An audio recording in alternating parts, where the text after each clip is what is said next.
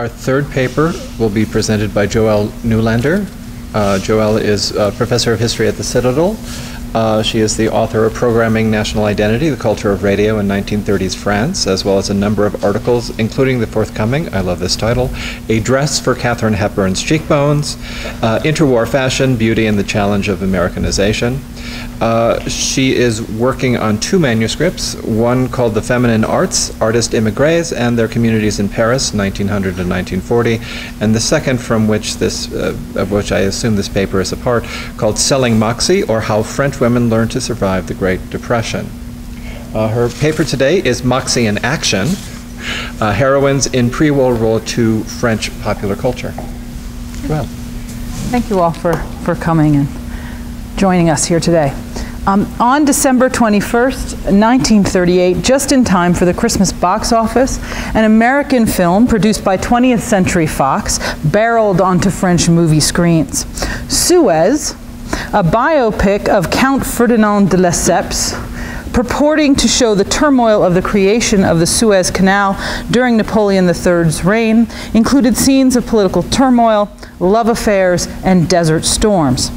Two women loved de Lesseps, both romances doomed by circumstance. The first, the Countess Eugénie de Montijo, because she has caught the eye and will be the future wife of Louis Napoleon. And the second, a poor illiterate girl, granddaughter of a French sergeant, Tony Pellerin, because de Lesseps is already smitten by the first. Both women, however lost in love they are able to support France and the future Count de Lesseps in his vision to build the canal. Tony, this is Tony here with de Lesseps, is the more interesting of the two for this paper. She meets de Lesseps in Egypt, originally swimming naked in the Mediterranean Sea, and then after she gets dressed in this image, they fall back into the water in a bit of a comic scene. She later dresses as a young boy and has free reign of the French consulate and of the streets of Alexandria here. And de Lesseps takes her under his wing, bringing her with him to Paris and having her educated at a boarding school. She, with encouragement of the future Empress of France, summons the courage to keep de Lesseps on task and even becomes a secretary for the fictitious Vicomte René de la Tour, a pro-democracy pamphlet writer who needed her to edit his work. She returns to Egypt once de Lesseps has his funding, but tragedy strikes when a windstorm hits the digging site. I know it's hard to see, these images are not, it's hard to see, sorry. A windstorm hits the digging site after de Lesseps is knocked unconscious by blowing debris. Tony saves him, you can see her there on the left. She ties him to a post in the middle of the wind, but loses her own life in the process. So he is saved after he's knocked out. She ties him to the post and then is blown away. Her grandfather, the sergeant, declares that her death was, quote, in the line of duty, and she is accorded, as you can sort of make out, it's hard to tell, on the right, a full military funeral. Buried with bugle blowing, her coffin covered by the tricolor, and she dies a hero for France, and de Lesseps credits her with his ultimate completion of the canal. The movie starred Tyrone Power as de Lesseps, Loretta Young as the Countess Eugénie de Montijo, future wife of Napoleon III, and a French import starlet, Annabella, as Tony Pellerin. Annabella, as you might already know, was a very popular film actor in France, starring in several movies, beginning with Abel Gance's Napoleon in 1927, and including roles in films by René Clair, Marcel Carné, and Jacques Duvivier. Her role in Suez, though, differed from those other outings, as she normally played a kind of photogenic midinette whose demure nature outlined her character, and that's certainly not Tony Pellerin at all, who is out and about and absolutely bold. In Suez, she takes a lead in the action. She shapes the story first through her gumption by daringly following de Lesseps on horseback into the desert and prompting his vision of a future canal, by becoming an advocate for democracy against the tyrannical reign of Napoleon III, and by throwing herself into peril to save de Lesseps from the violent Haboub. She is a heroine, saving her gentleman in distress, giving her life for her country and for love. And she is rewarded on films with the honors afforded battlefield soldiers, mort pour la France. This film illustrates many of the points I will make in my paper about women in popular culture in the years before World War II. Annabella's Tony is a regular girl, unlike Loretta Young's real-life countess. She's a granddaughter of a petty bourgeois man who has no explicit reason for inhabiting the middle of a heroic biopic. Why is she there? Well, she stands for the possibilities for all young French or American or British or any of the women as they watch the film in late 1938. They too seem to be ordinary women living in extraordinary times. Tony was a participant in the early planning and building of the canal, and like the viewers of the film, she saw the rise of authoritarianism in a long stay in Paris. So she would have been a nice foil for their own vision of the dictatorships that were certainly rising around them. She was also emblematic, although anachronistically, of a modern strong femininity, with her short hair and her wearing pants and riding horseback, all of these things. She swam alone, felt comfortable in public milieu, including the pro-democratic Parisian elites. Even though she was no elite herself, she joined in action when she was taught how to read. I can't imagine she was quite that good at writing the pamphlets, but apparently she edited very well. The film Suez also occupies an interesting international space in plot, in casting, and in its release. The space allows us to rethink our suppositions about film culture in France, a new point of view that may allow us to expand our idea of what French women understood about how culture might influence their lives. The movie was a Hollywood spectacle about French history, one of several in the decade, including the 1937 Best Picture Oscar-winning biopic, The Life of Émile Zola, which was released in France in the March of 1938. Suez starred Annabella, whose last role was in Hôtel du Nord, and was beloved by French audiences, and Tyrone Power and Loretta Young, worldwide box office draws. The movie also had an international scope, as many epics of the day had. The scenes took place in the ballrooms and political offices of Paris, the rooms of the British Parliament, and the deserts and oases of Egypt. Characters were French, British, and Egyptian Ottoman. Even the success of the canal, although claimed in the movie by France, was shared between each of these groups. The movie points to every possibility of the international nature of the film industry in the 1930s. There's nothing national, although everything national, about it. Suez, in spite of its now cringeworthy effects and themes, has a lot to unpack, and its use of Annabella as a thoroughly modern young woman has many reflections and refractions in pop culture, and more specifically films with which it competed for screen space in the late 1930s. During the Great Depression, many French women entered the workforce in order to support themselves and their families as sisters, mothers, daughters, and wives. Much of their work was menial in factories, shops, and offices. They looked to popular culture to give them hope that what they did was creditable, useful, and strong. My paper will analyze these movies in particular to see how they supported women in that daily grind. One way was through representations of working heroines. In real life, work sustained the household. In fiction, work was a means to save the day, hold on to ideals, and have adventure. In many media, including Hollywood film, working middle and working class women, let me be clear about that, sorry, were often thoughtful and strong. Amateur detectives solved murder and drug cases, secretaries rescued their bosses, and nurses saved lives. Work became more than mundane, and images of that work in popular media reflected a plucky generation willing to see itself through financial and other hardship and ready to take on the world. While many historians have written about women and work in the interwar period, looking at the culture gives us a new perspective. This paper attempts to place work in context, thinking about the marketing of culture to working women and the way that culture bolstered them at their own work. An idea that runs counter to a general historical narrative which poses that popular culture pushed a much more domesticated model in the 1930s versus the 1920s, and I don't believe that that's the case. Both the domestic and working model coexisted, and often popular culture gave value to women's labor outside the home. And this paper hopes to, at least in a small way, correct that narrative and attempt to give late interwar French working women their cultural due. In this paper, the focus on film and its publicity will also reshape ideas about the French film scene, ideas about the ways in which film depicted women's lives in France. If it is true, as Noël Birch and Geneviève Cellier claim in their sweeping work on gender and film, The Battle of the Sexes, that the French film industry saw women in deeply conservative ways in the 1930s, propping up traditional misogyny in the face of a changing women's roles in society, this might not seem to be the case in a larger international film context.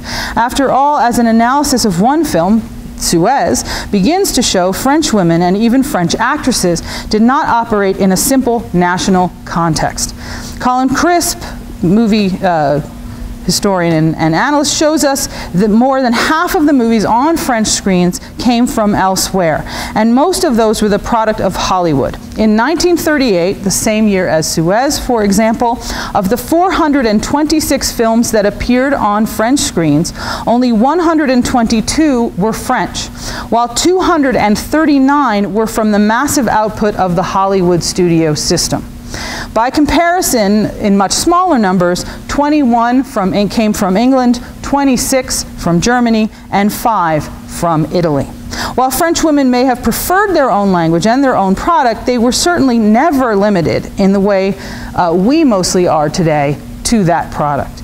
And to assume that film culture excluded outside influence for its audiences would be an enormous error. So here I'd like to look more closely, just to begin the conversation, at a couple more Hollywood films that starred French actresses and might challenge our assumptions about how fictional women controlled their destinies and appealed to French women. And then I will turn briefly, well, I won't have time, to some iconic performances or performers, ones that were viewed by French women with enthusiasm and may have had an influence that corrected a more paternalistic French cinema and been more reflective of the gumption that women showed in their daily lives. So which friends made the jump over the Atlantic to American films? Three of the biggest that were working in France jumped in the late 30s: Danielle Darrieux, Annabella, and Mireille Balin, as well as several others, including the young actress Olympe Radnat, who later became an American citizen, and Lily Pons, a French opera singer who wanted to try her hand at movies in Hollywood. Danielle Darrieux was the most celebrated of these in France, starring in major pictures and heading the list of favorite stars in a poll in La Cinématographie Française in 1937. Annabella came in as the second favorite, and both starred in English language features in 1937 and 1938. Here, this is an image from the movie fan magazine Pour Vous. We see a collected French force in Hollywood around the table. Annabella is there, Danielle Darrieux, Mireille Balin, and others together for an evening party. And the magazine constantly featured sort of columns that talked about the actresses who were in Hollywood at the time and what movies they were playing in. The stars occupied an international space, perhaps with less renown than a Greta Garbo or a Marlene Dietrich, although who was to know what they would become when they started out in Hollywood in the late 1930s. Yet to French women in cinema seats watching, when they came back on screen, they were theirs, their French compatriots, making a go of it in the most successful and wealthiest screen capital in the world. These movies and stars were emblematic of how Hollywood gave them a chance to move out of the kinds of roles they may have been given in France, usually secondary to the plot, often tragic, and into heroic roles, detective stories, and screwball comedies. Annabella, the heroine in Suez, took on several of those roles in English and American film. She featured in a smaller British film that had a worldwide release, and although not Hollywood produced, I still think it deserves a closer look, especially for the character that she plays. The movie is called Dinner at the Ritz, and it was released in early 1937, and is a detective and suspense film with co-star and suave screen idol David Niven. In it, Annabella is far from the reticent and demure heroine. She plays Rani Racine, a young wealthy daughter of a banker who is to marry an equally wealthy baron, although there is no rush and no great affection between them, as she only wants to start a family and he seems more paternal than romantic in his interest. Her father seemingly commits suicide after losing all of the bank's finances, but not before confessing to a friend that the money was stolen by 6 men and by his daughter's fiancé. He has a letter sent to the government outlining his suspicions. Rani Racine does not believe her father killed himself, and she sets out to find his killers, repay his debts to his shareholders and all the smaller people who banked with him, and restore the bank to its former glory. She works with a detective who is also suspicious of the events, and David Niven, working for the government to find the lost money. She confuses him as a criminal, but eventually they team together to foil her fiancé and regain the lost money. Annabella's Renée Racine is feisty, emotional, courageous, and ingenious. She plays several characters in order to gain access to the criminal gang and still remain undiscovered. She intervenes in the auction, that's the first picture there at the auction, of her family's possessions to sell them for as much money as possible by playing to the bidder's fantasies about the historic value of her jewels and furniture and repaying her debt to those who lost their means in her father's scandal. She plays a Spanish countess who loses her jewels gambling at the casinos of southern France in order to infiltrate the mob and make friends with its leader. She dresses as an Indian princess in order to disguise herself when she must meet up with her former fiancé to get proof of the crime and the money back. She runs into danger and wins. She restores the money and gets the guy. No Shrinking Violet, Rani Racine epitomizes the resourceful heroine, using everything she has to do the right thing and save the day. Danielle Darrieux, here, while playing a more morally ambiguous character in The Rage of Paris, sorry, it's in English, I should just call it that, in 1938, also showed her gumption and independence in ways perhaps impossible in French film. As Nicole de Courtillon, a poor French dancer in New York, she's about to be evicted from her small apartment. Her friend helps her by hatching a plot to use her connections at the best restaurant in town. The head waiter, played by Academy Award nominated Misha Auer, would get $5,000 to open a restaurant if he introduced Nicole to a rich man and she married him. The plot, which would be made to much better effect a little bit differently in 1941 in The Lady Eve, and if you haven't seen that movie with Barbara Stanwyck, please go see that movie. It's so fabulous. The plot here allowed Darrieux to play the screwball comedy, slamming doors, flirting, doing magic tricks, and that's the image there. It's hard to see, but she has a coin in her hand, and there's a man who's guarding her, and she uses this magic trick to totally distract him, disappear, and leave the room so that she can trick the guy into marrying her. She generally squabbles with her co-star, in this case Douglas Fairbanks Jr., and in the end she chooses the right path, leaves town, but is met by the man she loves on the boat back to France, who calls the ship's captain to marry them at sea. This was the only film Darrieux would make in the United States, but it stands in contrast. She hated the studio system, so she left. She couldn't stand it, but it was a great little movie, so I recommend it. But it stands in contrast to her roles in France, many of which end in sadness and punishment for the outspoken woman. Most obviously, her breakout role is the tragic figure of Marie Vetsera alongside Charles Boyer's Rudolph of Austria in Anatole Litvak's Meyerling, which ended in her suicide, or as Claire Deneuve in Club des Femmes, in which she played a comical music hall chorus girl but was surrounded by sex slavers, pimps, and tragic lesbians.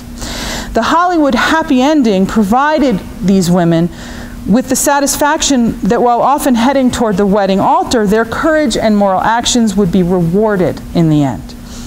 Unlike Darrieux, who hated the studio system and quickly returned to France, Lily Pons and Olympe Bradnow would thrive overseas.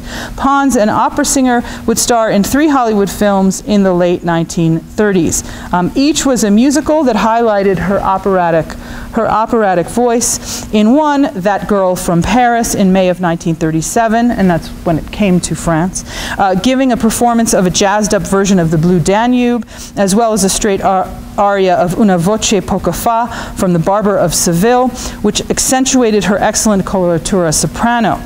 That film also gave her a role with plenty of moxie. She chooses to find her own self, figure out who she is, by fleeing Paris, marriage, and the opera to find jazz and love in America. She plays a strong lead who drives wildly through Paris, changes flat tires better than a man, stows away on a steamship to America, avoids the immigration police, and sings with a band.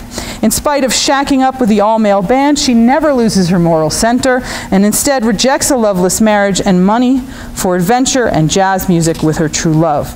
Pon's movie had a feature in Pour Vous, and you can see that here, the week after appearing in the theater on May 13th, which laid out the plot for interested readers. Pons herself would not return to France, choosing to stay in the United States and become an opera singer at the Met.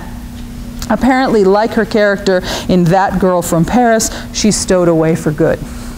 Olympe Radna, too, would choose Hollywood over French studios. She still was spoken of by the French press as a French actress they adored, in spite of her only starring in 2 French-language movies, and those as a young teenager, ages 13 and 14 in 1933 and 34. She starred in several Hollywood films from 1935 to 1940, including Say It in French or Soubrette, released in French cinemas in April of 1939. In it, she plays the young wife of a pro golfer who has to hide the marriage to save her in-laws' fortune. She's willing again to do whatever it takes. She poses as a maid in the family in order to make sure things go right. In a screwball comedy, again another one complete with mistaken identity and enough misunderstandings to fill an episode of Three's Company, she manages to save her family, make friends with her husband's sister, and keep her man. She's the model of a modern wife during the Great Depression. She stays loyal to her husband in the midst of mistaken assumptions about love affairs. She works tirelessly to support her in-laws, including becoming the only servant in a household, doing the work of 4 maids and a butler when they are about to lose their home, and keeping a brave and smiling face in the midst of adversity when she believes her husband has left her and she finds out she is pregnant. But this being Hollywood and screwball comedy, it all works out in the end. And those truly happy endings might be the reason that French actresses' characters served as role models for that Moxie. Hollywood changed the typical tragedy of the French film. I can imagine in this movie that she would end up dying on the street in pregnancy and whatever. It was not going to be happy for sure. Hollywood changed the typical tragedy into proof that gumption could work, that women who kept striving, keeping their chins up, could win. Hollywood relied on strong female characters, heroines, and go-getters. They were a part of its repertoire. And I mean, I think we know, I love all these women. Betty Davis, Joan Crawford, Katharine Hepburn, Dorothy Lamour, Ginger Rogers, Myrna Loy, Carol Lombard, and others. I mean, you can just list off the numbers of women. They ruled the international screens, and all of them had several movies that would be released in France in the 1930s. So these were known, stars known, and these roles were well known to the women of France. While the French actresses who filmed English-speaking movies never had the shot at many of the roles that these women had, they did conform to these kinds of roles in Hollywood. And even in tragedy, as Tony's death in Suez was an example, women triumphed. As Tony's sacrifice confirmed her place in French mythic history, giving women a role, fictional as it may have been, as soldiers dying for the cause of France.